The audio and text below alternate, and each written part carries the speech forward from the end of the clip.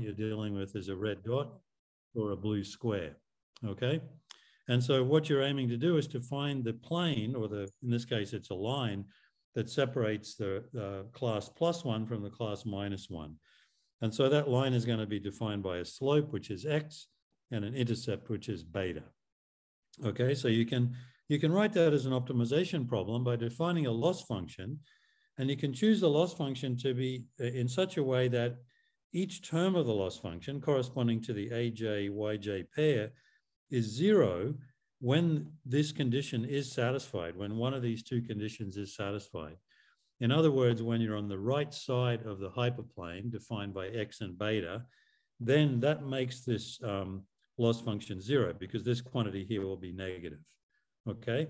On the other hand, if you're on the wrong side of the line, this quantity is going to be positive, and so you're going to incur a loss. It's going to make a positive contribution to this objective function.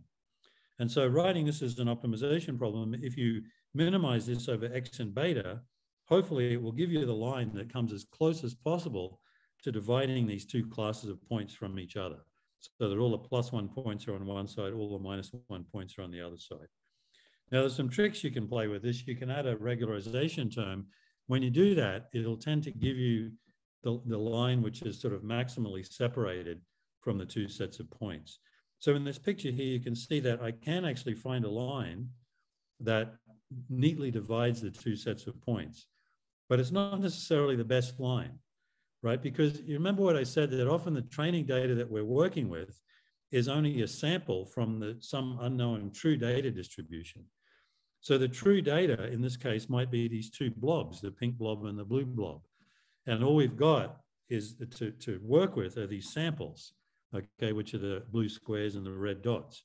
So our strategy, if we don't know, if all we've got to work with are these samples, it's sort of a common sense thing to do, that if I've got many different ways I can choose the separating plane, let's choose the one that's as far apart as possible from all of the dots. So this one is an example of the sort of line we want. You can see that this line, the minimum distance of the dots to the line is much larger than it is for this line here, because here some of the dots are almost on the line. And there turn out to be, of course, good statistical reasons to do that. That gives you the best chance of separating the two actual distributions from each other, even though you don't know what those distributions are. All you've got to work with are these samples. The other thing to note is that almost always the two sets of points you're working with, you're not going to be able to divide them neatly, like I showed in that earlier example. Often there'll be some overlap. But still, if you minimize this objective that I talked about here, it will still tend to give you a line that does a pretty good job at separating these two sets of points. So you can see in this picture, this line is still pretty good. There are a few points that are on the wrong side, okay, but most of them, you know, it's pretty much as good as you're going to get, okay? All right, so there's an extension of this idea. This brings us to application 10, and this is this idea of kernel SVM. It dates back to, I guess, the early 90s, so it's now about 30 years old. But when I started taking an interest in machine learning was, I guess, the late 90s, so it was still kind of the modern thing then. But the basic idea is that you want to lift the feature vector. Sorry about that. Try to get rid of that. All right. There we go. Okay, you can lift the feature vector into some higher dimensional space. So you can take the vector of features AJ, you can combine the elements of it, you can take weird functions of it, polynomials, trigonometric functions, exponentials, whatever you like, and you can possibly extend it to be a much larger feature vector. Now, why would you want to do that? Well, you might have a situation like this where the different classes are all kind of mashed together. But if you do some sort of a transformation on the, in this case, on the two-dimensional vectors, you might be able to lift them into a 3- or 4-dimensional space where you can define a nice separating hyperplane. Okay, and so that's the idea of this transformation psi. And then you can just run the SVM, which is exactly what I just did. You can define exactly the same loss function. The only difference being that now you're working with psi of AJ instead of AJ itself. And now you've got a much better chance of being able to neatly separate the two classes. In fact, there's a famous paper by Rahimi and Wright that won a test of time award in, I think it was published in Neurops in 2008, where they just said, if you just take random combinations of the components of AJ, that's pretty much good enough. Almost certainly you'll be able to find a hyperplane that separates the data. It was a little bit more fancy what they said, but that, you know, that's kind of the gist of it. Random features is enough. Now, this is really interesting because this leads us to be able to use duality. If you look at this problem hard enough, you can sort of see that you could write it as a quadratic program. Now, you have to introduce some extra variables to do that, but it's basically a quadratic program in X and beta. Okay, if I sort of introduce some variables to represent this max and so on. So you can take the dual of that quadratic program and you end up with another quadratic program, which is this one here. Now, what are the, let me explain the different elements of this QP. The unknown turns out to be the Lagrange multipliers for the constraint defined by this max term. So each component of alpha, there's one alpha j for each of these terms in the primal loss function, and it basically corresponds to a Lagrange multiplier for the constraint that pops out of that term when you reformulate it appropriately. And the coefficient matrix Q, which is the quadratic term in this dual LP, it turns out that you get the KL element of Q by taking an inner product of the psi of AK with the psi of AL, okay, and then multiplying by YK and YL. So you basically take just inner products of these lifted feature vectors.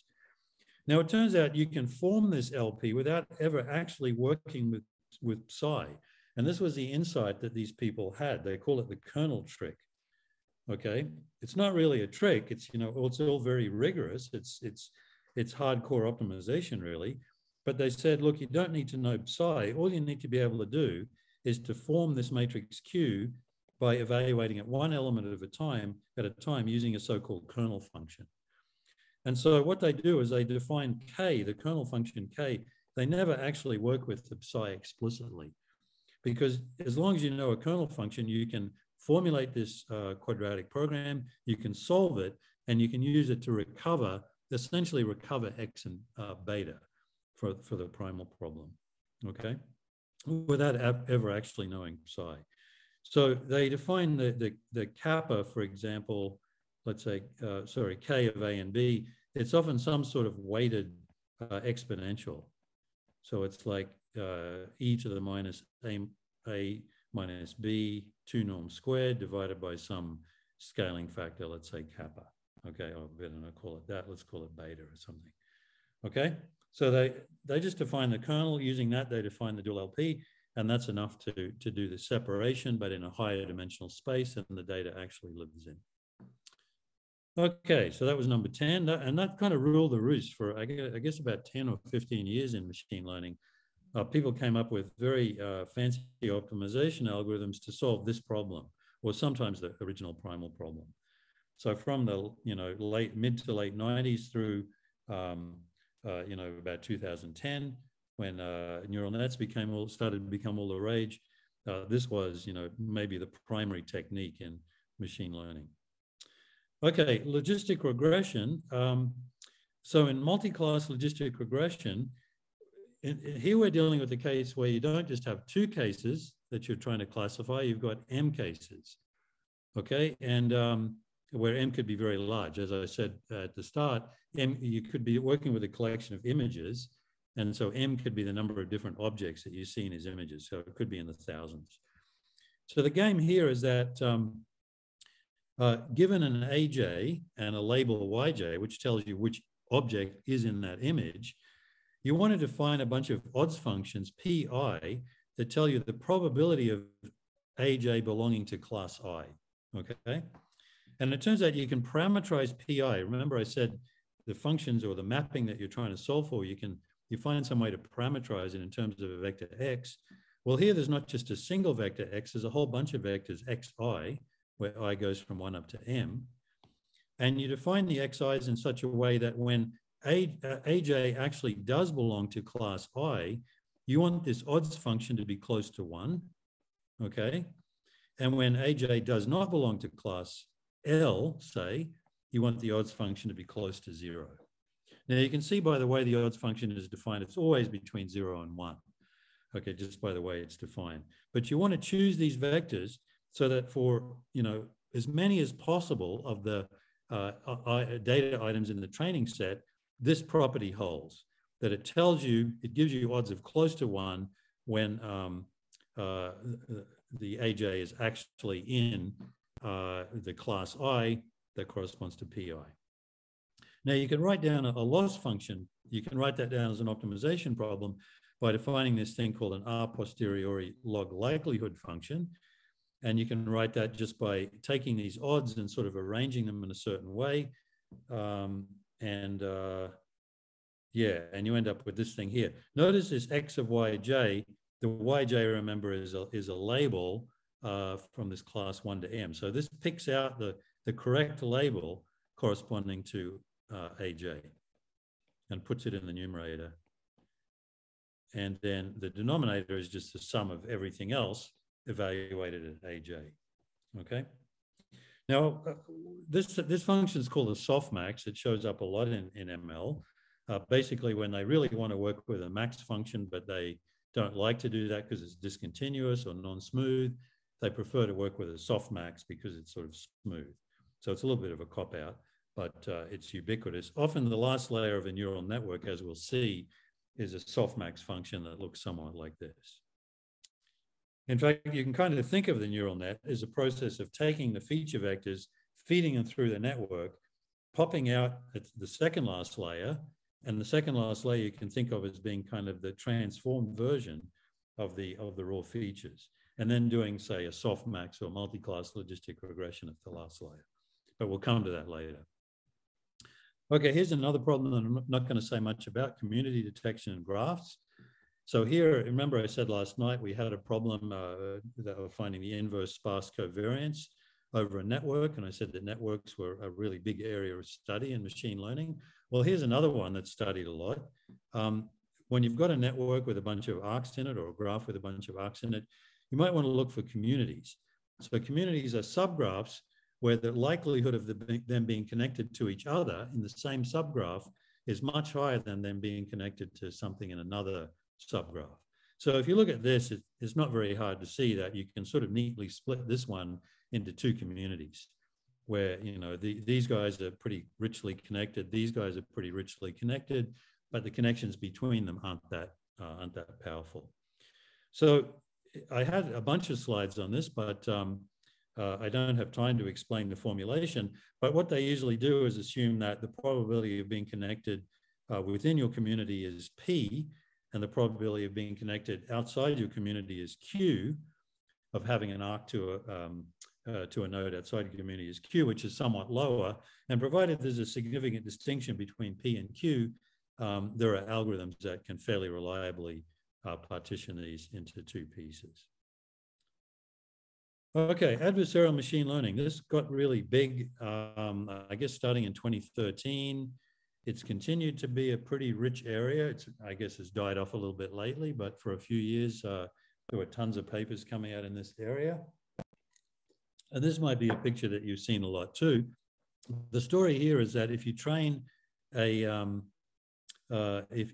neural net on a collection of images, if you run it long enough, it can just determine with pretty good confidence that this picture here is a panda. Well, it's only 57% confidence, but I think the state of the art's got a lot better since then. But what these guys discovered, and it was subsequently backed up with in many other contexts, was that if you add a little bit of noise to that picture and run it through the same neural net, the same trained neural net, it will say with 99% confidence that it's a gibbon. Now, this can't be random noise. It looks like random noise, but it's not. If you add on a random perturbation, and by the way, this is a very small perturbation. This is multiplied by epsilon. So that's why this picture looks exactly the same as this. In fact, they're a little bit different, but in ways that you can't see with the naked eye. But as I was saying, if you just add a little bit of random noise onto that, usually you won't change the label. Usually the neural net will still think it's a panda. So you have to be very careful about the noise that you're adding on. Random perturbations are usually okay, but small, carefully chosen perturbations are enough to cause it to misclassify. And so a lot of issues are thrown up here. One is, first of all, can you choose these perturbations in some sort of efficient way? Is there some systematic way that you can come up with very small perturbations that will cause a network to misclassify? Secondly, can you train a neural net in a way that makes it more robust to perturbations of this kind? Okay.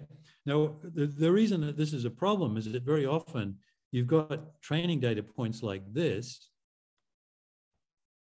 and your decision boundary, which is sort of like the hyperplane, but more general, this is a decision boundary. Things on one side of this boundary are pandas, things on the other side are gibbons.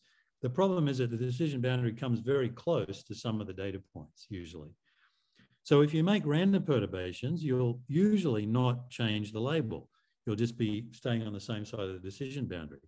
But if you make a perturbation in a slightly wrong direction, it's going to make you cross the boundary, okay? Now you might say, well, in 2D, there's a lot of directions I could choose here that would make you cross the boundary. But let me just point out that geometry in high dimensions is nothing like 2 dimensions.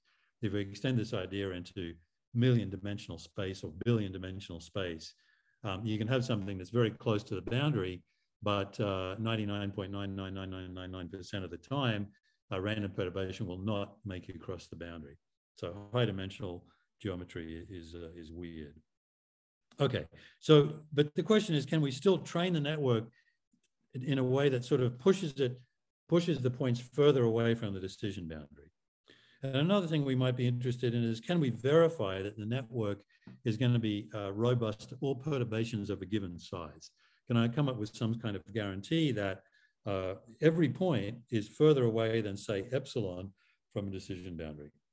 So you can use mixed integer programming for that. There was a paper from 2017 by Madri and his group at MIT, where they actually used mixed integer programming to solve that problem, but it was very, very expensive to do.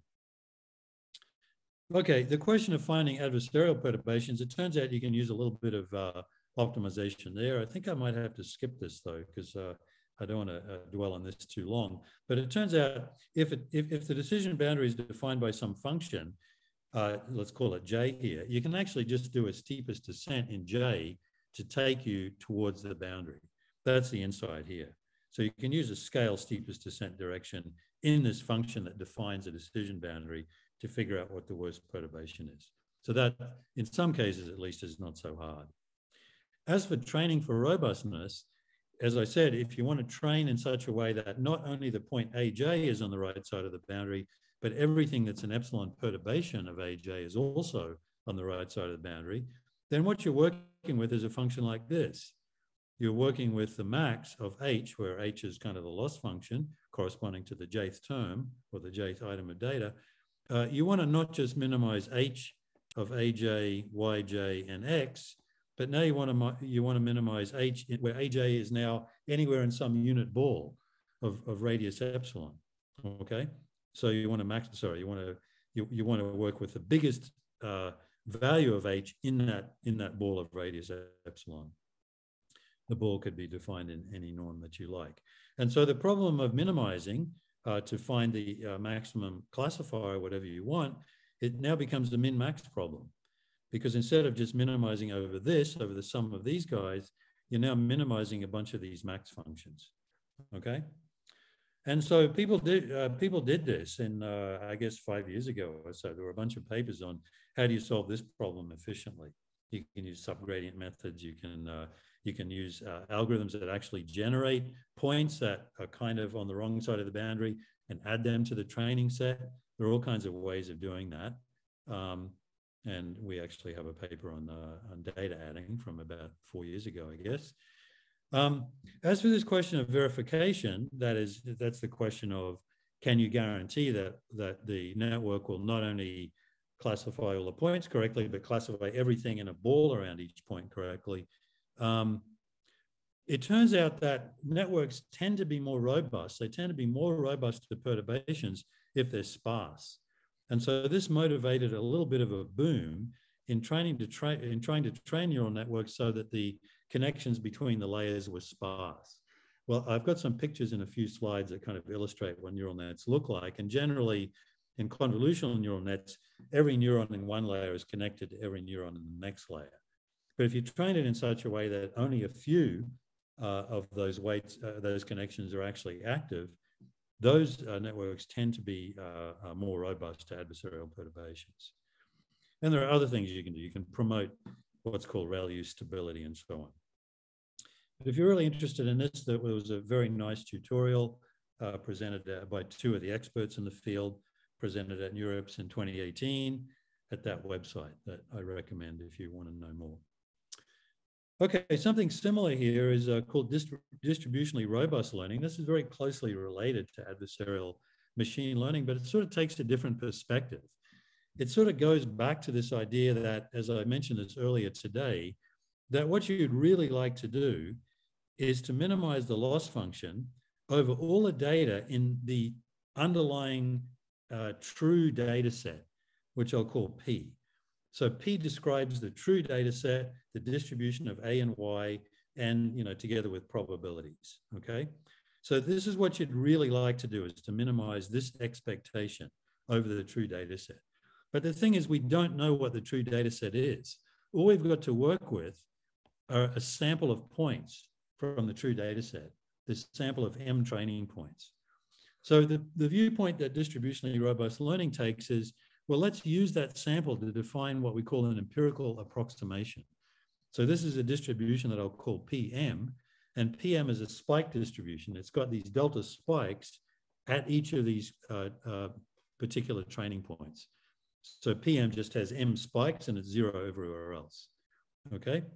So what we'll do is we'll say, let's assume that our empirical approximation PM is close to the true distribution P in some metric, okay? In some metric that measures distance between distributions. So we'll call that metric D. It measures the distance between two distributions, and you can measure that in several different ways.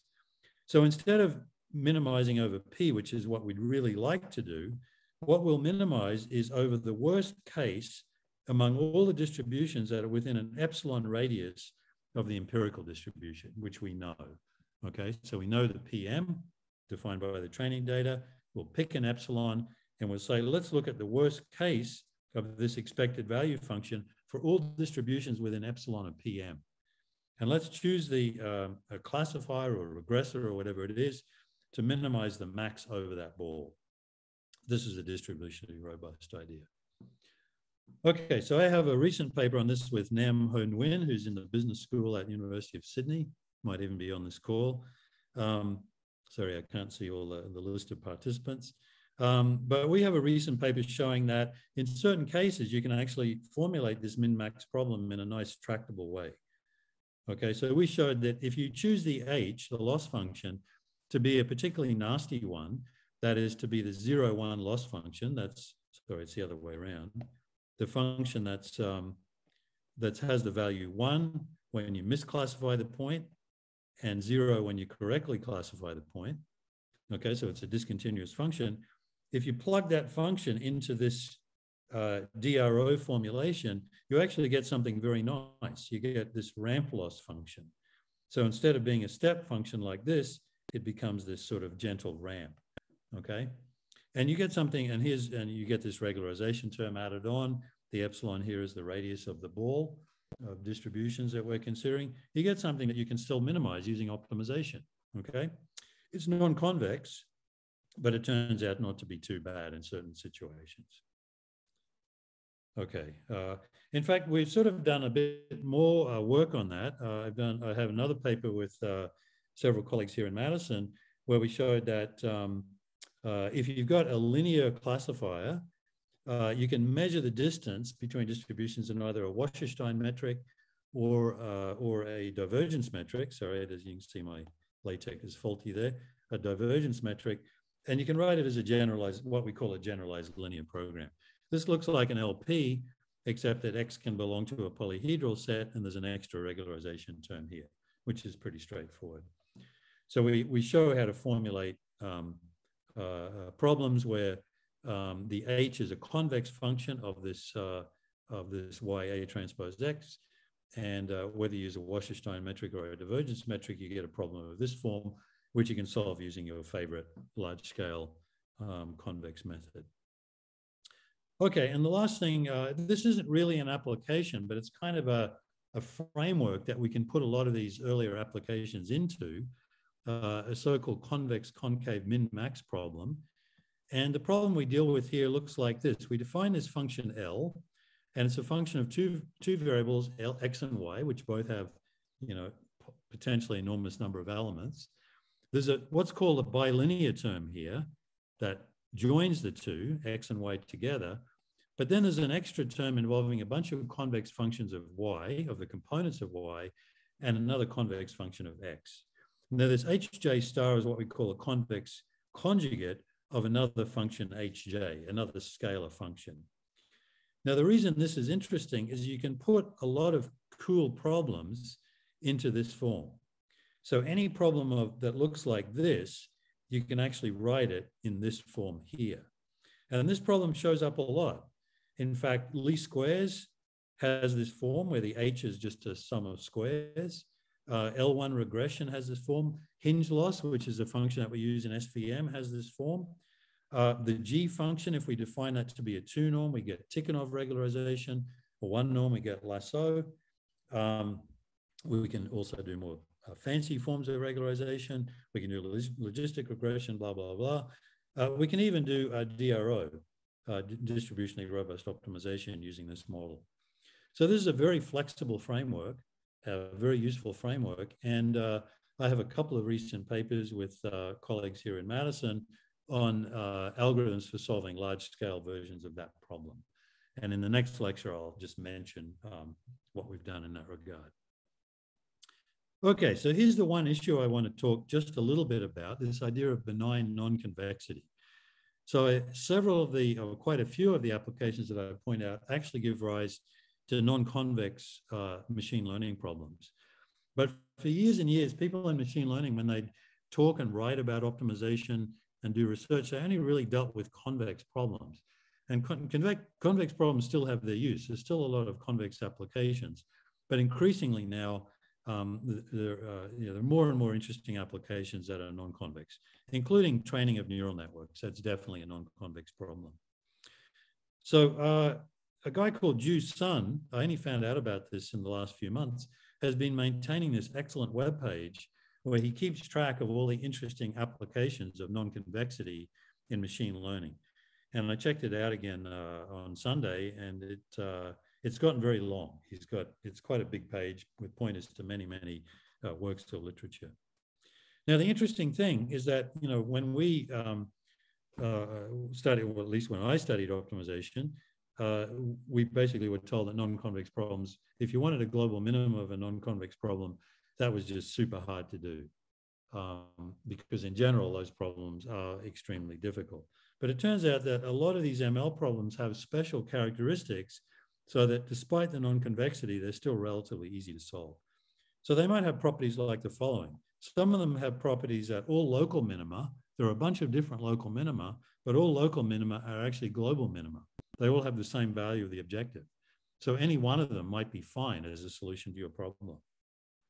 They might also have this property that all saddle points are actually strict saddle points.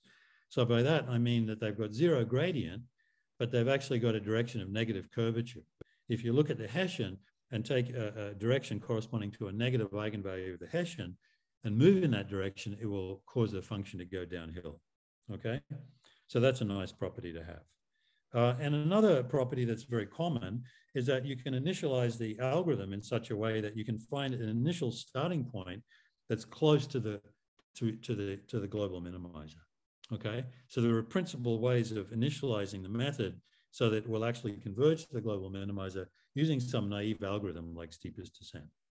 So these are sort of typical properties that show up in these benignly non-convex problems. So here's a very simple example, and I really don't have a lot of time to go over this, so I can give you the slide deck so you can study these things in more detail later on. But this is going back to application 3, where we had matrix sensing, where the matrix X actually had low rank, And I'll assume in this case that it's also symmetric just for simplicity, although the same idea works for the non-symmetric case. So we act Z with its own transpose.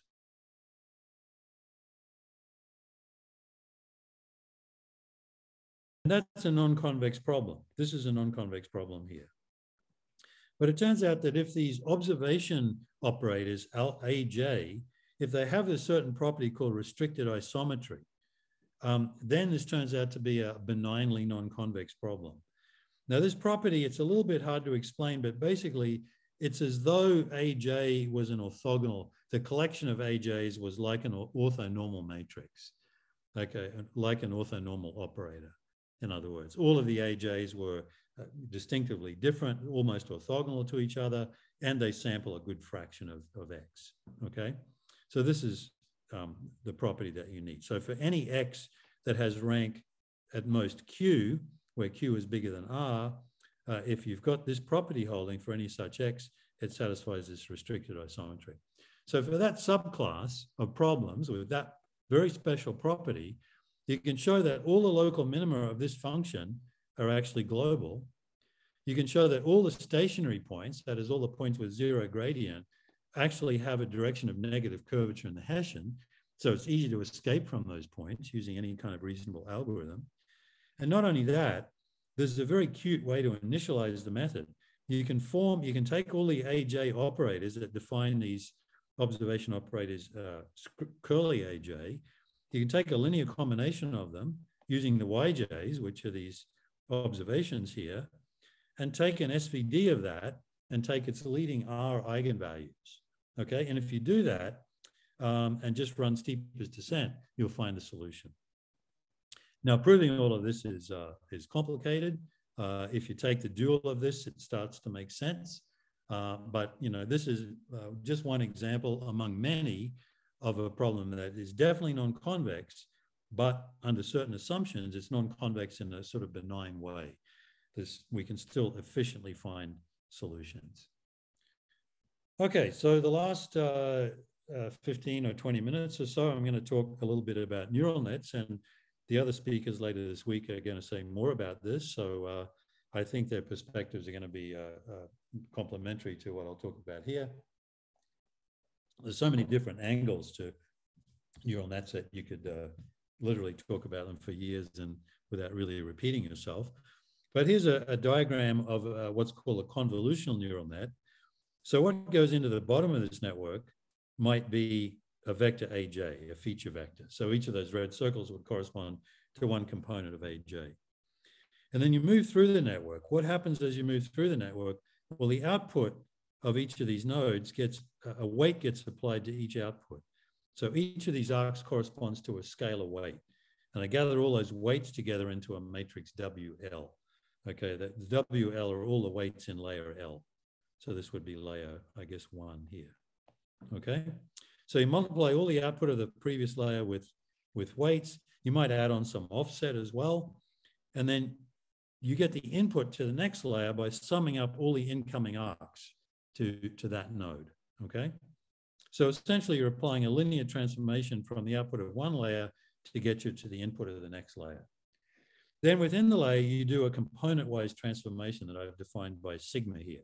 So within this node, you do the sigma operation that maps a scalar to a scalar. And nowadays, the sigma that everyone seems to use is the so-called ReLU operation. You simply take the input. If it's negative, you set the output to 0. If it's positive, you just set the output to the input. Okay, that's the ReLU function, just the max of t and 0. And you repeat that process. You don't just do it for one layer. You take the output of this layer and feed it into another layer and so on. You keep going all the way to the end. What comes out the top very often is a set of probabilities. So you could have coming out the top something to do with the probability that AJ belongs to one of 5 classes, for example, okay? Or it might be something else that can be converted into probabilities, okay? So that's the basic idea, and as I said, this is a convolutional neural net. There are many, many variations on neural networks where the architecture, the way that the different layers are connected is very different. You might go off into different branches of the neural net, and then they might join up again. All kinds of weird things can happen. You can have some sort of local aggregation, some sort of limited connectivity. You can have instances where weights are shared across different arcs in the network. A very common thing for the last 5 years or so has been ResNets. In ResNets, you get connections that actually skip across layers, so that the output of this layer doesn't just go into the next layer, but also the one after that directly. So a lot of interesting variations like that. There are also these LSTM networks, so many variations. I've just shown you the most basic one. Okay, so you can write training of neural nets as an optimization problem. And it looks a lot like a lot of the other problems that we've been working with in these earlier applications. Again, you've got a bunch of feature vectors as inputs, you've got a bunch of labels as outputs. The unknowns here, the vector X contains all of the weights in the neural net. So all of the weights defining these transformations between layers are agglomerated, conceptually at least, into this unknown vector X, okay? And again, you've got a loss function here that tells you how close is the output of the neural net to the desired label Yj. All right, so you want H to be 0. Typically, you want H to be 0 if the output of the neural net when you input Aj is actually Yj. Otherwise, you want H to be something positive, okay? And so the game is you want to minimize this loss function summed over all the training examples. In other words, you want to choose all of these weights on all of the arcs in the network to make this loss function as close to 0 as possible, okay? Now, in modern neural networks, very often, the total number of components in X is vastly bigger than the number of data points, which is M, okay? And this is a phenomenon known as overparameterization. So very often you've got, you know, hundreds or thousands or even more, a factor of hundreds or thousands or even more times as many weights as there are training points. So there's an awful lot of function approximation power in the neural net, more than you need to perfectly fit the data, okay? And yet it turns out that adding extra weight seems to make the neural net easier to train. In other words, it seems to make it easier to find the minimum. And it also doesn't hurt you for generalizability, as we'll talk a little bit about in a moment. Now, what are the properties of this loss function L? It's certainly nonlinear. It's actually non-smooth. If you've got this transformation going on at every node, that introduces non-smoothness because this function looks like this. It's got a kink in it when t equals 0, okay? That's where the non-smoothness comes from. And the whole thing is non-convex because you're sort of composing all of these different linear plus or piecewise linear maps. So you get something very nasty, and yet applying very naive optimization techniques, gradient type techniques to this often gives very good results. Nowadays, there are a ton of different software packages available for training neural nets. A lot of them are customized to run on GPUs, graphical processing units, which are very fast architectures that can do sort of restricted precision operations very quickly. And so it's pretty easy using one of these languages to define the architecture that you want to work with, to give it the training data, tell it what step length you want to use, and just let it go. And you know, it makes the business of training neural nets from a programming point of view very simple. The amount of computation you need might be absolutely enormous, but conceptually, at least, it's easy to program. Okay, how do we train these things? Well, let's ignore for the moment the non-smoothness. Let's pretend that L is a smooth function. We can't really practically find a gradient of L. We can't even evaluate L. And the reason for that is that the number of terms in the sum is often absolutely humongous. It could be millions or billions. And not only that, but the dimension of X is huge. So to evaluate this sum, what you've got to do is to feed every data point into the neural net, make it undergo all the transformations in the neural net, evaluate its output, and then compare it with Yj. And doing that for every item of the training set turns out to be just computationally way more than far too big a price to pay. So you can't evaluate L, you can't evaluate grad L for the same reason, because you're going to have to run through all the terms in the sum. So what do people do instead? Well, they use this idea called stochastic gradient, or SGD.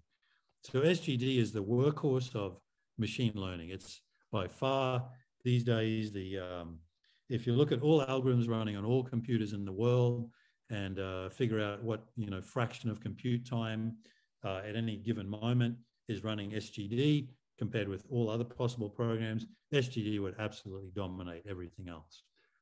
When I was learning optimization 30 years ago, we were told that simplex method was the algorithm that dominated all other computations, but nowadays it's definitely SGD. So, there are entire data centers that just spend all their time running SGDs to train neural nets, for example, on image data coming from self-driving cars. So what does SGD do? It doesn't try to evaluate the entire gradient. It doesn't try to look at every term in the sum. It samples what's called a mini batch. Well, I've called it batch here, but it's actually more commonly known as a mini batch. So it takes some number of terms randomly sampled from the total number of terms in the sum. It might be 100, it might be 1,000, something like that. And it evaluates the gradient as the average just over those terms in the sum. So you can show that this is, if you choose the batch randomly, this is an unbiased approximation to the gradient. So you can show that the expectation of GK is in fact the true gradient of L evaluated at XK. Okay, assuming everything's differentiable. And so you just take a step in that direction. Here it is here. You just it's like a steepest descent step, but it uses this approximate gradient. There are all kinds of variations on this. You might want to do something like Nesterov acceleration, where you add on a momentum term. The way that you choose the alpha K, there are entire teams of people at the big data companies that trying to figure out new heuristics to choose the alpha Ks. That's a big issue. But basically, this is the algorithm that they're all running. Now, the business of calculating gradients, it turns out that there's an awful lot of structure in these functions, H, obviously, because they result from this very sort of structured transformation of the data. And so you can calculate the gradients in a very structured way.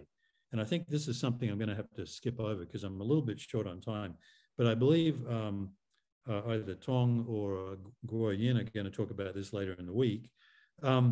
You can sort of think in the convolutional neural net, you can think of H of X as being a function that's a composition of a whole bunch of functions, each of which corresponds to a single layer. So for example, at layer L-1, you're taking the output of the previous layer, which is layer L-2, and you're operating on that with the weights between layer L-2 and L-1, and that's captured by X of L-1. And that same structure holds true all the way down, okay? So using that structure, you can come up with a very efficient way of evaluating the gradient of X with respect to the weights in all the layers. So if I evaluate the gradient with respect to the weights in the last layer, the second last layer, the third last layer, and so on, you can see that certain terms keep recurring. So here's an example. This term here is a matrix. It's the partial derivative of the output of layer L-1 with respect to layer L-2. That term appears a couple of times here, okay? This term appears 3 times. And in fact, you've got all of this commonality in these different expressions that you can exploit in this algorithm called backpropagation. It wasn't a new idea. This idea had been around forever. I used to work with people doing a data assimilation and weather modeling, and they had this idea of using adjoints, which is basically exactly the same idea. It's also known as reverse mode automatic differentiation, more prosaically known as the chain rule. It really is just an application, clever application of the chain rule. Okay, let me say a little bit about overparameterization. I've already mentioned that in typical neural nets these days, the total number of weights exceeds the number of data items. I mentioned here factors of 10 to 100 can actually get much bigger than that. 1,000, 10,000, whatever. These neural nets these days are massive. I saw a talk by Misha Belkin where you're now talking about neural nets with trillions of parameters, which is what, 10 to the 12 order 10 to the 12 parameters. And they take an enormous amount of time to train. So in fact, there's so much approximation power in those neural nets that if you run stochastic gradient long enough, and it might be a very long time, you're actually able to exactly fit the data. And so as I mentioned yesterday, this phenomenon used to be known as overfitting. And we used to be told that that was a bad thing to do. But what's been observed in neural nets is that if you keep running them well beyond the point where they've already perfectly fit the data, they often generalize well. That is, if you give it another piece of data that's similar to the data you've trained on, but not the same, they'll often make very good predictions of the output of the corresponding label.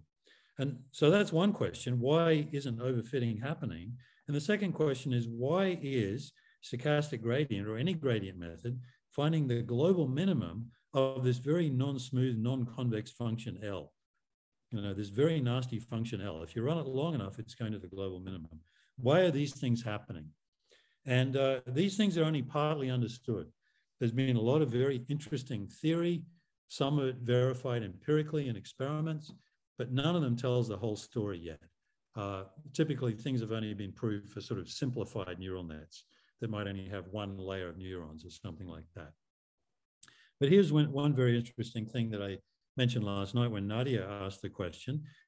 And let me just go over this very quickly again. I know I'm getting a little short on time. This is a double descent phenomenon due to Belkin. People claim that, you know, similar ideas have been around before. But the idea here is that traditionally, when we've increased the number of parameters in the model, which you can think of the x-axis as being, and train it, we can sort of train it according to this dotted line. As I increase the number of parameters, eventually the model becomes rich enough that I can perfectly fit the training data. But what I'm more interested in is the so-called test data. I want to see how that trained neural net performs using data that looks like the training data but is a little bit different. And what we typically see is this U-shaped curve, where there's a sort of an optimal point where we stop adding parameters to the model, because beyond that point, the model's sort of overfitting the training data. So there was always this question of where do you stop here? Where do you stop making the model complex? But what's been observed recently is that if you continue to train beyond that point, magically often the interpolation or the generalization error comes down as well. And so why is that? Well, you can sort of explain it by the fact that, as I mentioned last night, when you get into this regime which is over-parameterized, you've got many different solutions, and all of which perfectly fit the training data, okay? And from those, you want to pick the solutions that also generalize well. And it turns out that these algorithms, like stochastic gradient, magically, they're sort of attracted to the solutions that seem to generalize well, okay? And the reason why that's the case is still really not fully understood, all right? So that's the idea. I've kind of explained this here. There's an explanation. There's a very nice review paper of Belkin in Acta Numerica that I was the editor for. So I reviewed it very closely, where he explains this phenomenon, where he explains why overfitting doesn't contradict classical theory. Classical theory basically assumes that you know, it's sort of taking the worst case among all the interpolating models, whereas this double descent idea takes the best case among all these interpolating models. And then this idea of, there's a so-called implicit regularization or inductive bias. These are terms used to say that stochastic gradient is going to a nice solution. Okay, so one explanation for this, it is pretty solid, is that as you add parameters to the model, as I keep saying, the number of solutions grows. In fact, you can sort of plot a manifold of solutions. I've got a picture here, very conceptual, but the blue curve is all the possible solutions that will perfectly fit the data, okay? So any one of those solutions will perfectly fit the data, but not all of them will generalize well. But what this means is that if I choose an initial point somewhere in this space, say this red dot here, then by just applying stochastic gradient, and by taking very short steps, I will tend to go to a solution on this blue line that's very close to where I started. And this has actually been observed. This actually happens. And so people have shown that if you choose not just a random point, but a random point that's close to 0. In other words, all the weights are very small in the neural net. If you choose a point like that, you will tend to go to a solution where all the weights are still pretty small, and they also have a good generalization property. Okay, that's very loosely speaking. It's still a little bit subject to dispute, but that's one explanation. I was going to say a bit about neurotangent kernels, but I really am running out of time here. I might come back to that if I get a chance later on. But I mentioned something last night, and I want to close with that. This idea of these terms called catapult, which Belkin told me about a couple of weeks ago. That's you to Belkin as well. These terms, grokking and slingshot, that came up in a paper that just came out last month. And they made this very interesting observation that, yeah, I guess I'll just close with this. These are two pictures from that paper, that if you train a neural net to almost 0 loss, okay, you've seen almost all the examples. It basically works almost perfectly on all of them. Occasionally, it will stumble across an example that it doesn't yet work on. And so you'll suddenly see the objective function spike, okay? You'll see these spikes happen. And then something seems to happen. It seems to jump the weights into a different regime. And this purple line here illustrate, well, now I've overwritten it and made a big mess of it, but this purple line on the graph illustrates what's happening to the norm of the last layer in the neural net. And you can see each time there's a spike, it's moving this norm to a different level. Okay, so it's doing something major to the weights. Meanwhile, what's happening to the generalization error? Well, you've got this collection of validation data that you're not training on. You're just using it to test the quality of the net. That continues to come down. So in other words, even though you've almost trained to almost 0 loss, you're down here at the level of 10 to the minus 8 in the training loss, you're still getting these spikes every so often when you stumble across a point that's not yet correctly classified. And those spikes are doing something. They're somehow moving your weights into a different regime that is somehow improving the quality of the solution, the generalization qualities of the solution. So they call this slingshot because it's taking it into a different regime. I'm not really sure what grokking means. I think it's just kind of, looking around different parts of the solution space. So this is an observation that's only been made empirically. There's some speculation as to why it might be doing something good. But this is just one example of many different kind of areas of speculation and activity that's going on in neural nets. A lot of it centered around this question of, why are we finding these two questions that I asked back here? Why aren't we overfitting? And why are we able to find the global minimum? Okay. So I think I better stop there because I'm already past time. I'm really sorry for going over time. But if you want to stick around, I'm happy to answer questions.